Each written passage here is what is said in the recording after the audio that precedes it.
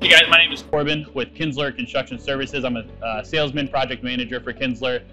Today we're just going to talk about how to insulate your home and the options that Kinzler can give you to insulate your homes, and kind of depending on your budget, what are your best options and the best way we can save money, and also some trouble areas that we can also take care of for you. So today we're kind of standing in front of, this would be kind of our, it's going to be the most budget friendly, cheapest option that Kinzler is going to offer to you. This is a fiberglass bat insulation. Ideally, this is a 2x6 cavity, so we can fit a piece of R19 to R21 piece of batting. The thing with this one is, and we'll talk about bibs and spray foam here in a second, but with these, this is it's more of an air filtered insulation. It doesn't stop the air, but it will help filter the insulation. So in this area, this is actually a garage that we're standing in right now.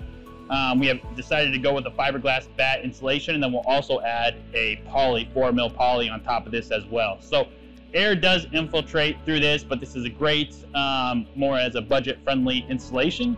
Doesn't do the air barrier or stop the air from flowing through it, but is a great insulator inside your cavity. Now, what we're going to talk about, we'll talk about bibs and spray foam as well, but ideally the way this is installed, you can tell it's not perfectly going to be perfectly flush. Ideally, we want to insulate it on all 6 sides of the cavity.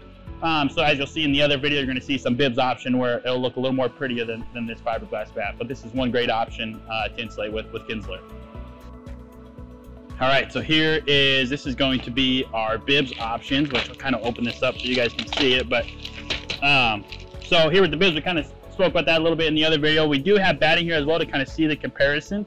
So with the bibs, it's kind of a cool scenario where our guys are going to hang, we have a Kinzler netting, not the poly. There is a netting underneath this that holds the insulation. So what they're going to do is they have a hose in a big truck, and they're going to put the hose in, and they're going to fill that cavity full with a dense pack. Kind of what you can tell from here is it is a lot cleaner, insulated look, and also dense packs on all 6 sides of the cavity. There's not really much compared to the bat where the guy has to, you are manually installing the piece of insulation, compared to this one where it just naturally kind of forms to the cavity. So with this one, this gets you about an R24 compared to about an R19 21 that we can put inside of a 2x6 cavity. So the bibs is another great option. It's going to create a little bit, it's not going to give you the air barrier in this sort of sense, but it's going to give you a better R value and a better dense pack in your cavity. Also create a better seal in your home as well.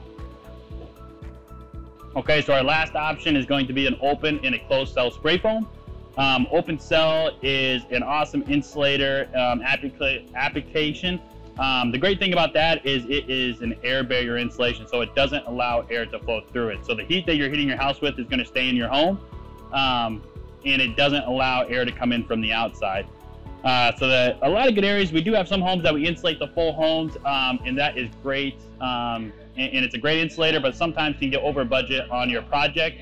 So a lot of good times where we're going to use spray foam is in your rim joist, and then also behind any water lines or anything that could possibly freeze inside your home. So sprinkler lines, water lines, behind drain pipes, or anything like that. So spray foam is a great option to go. It's a great applicator.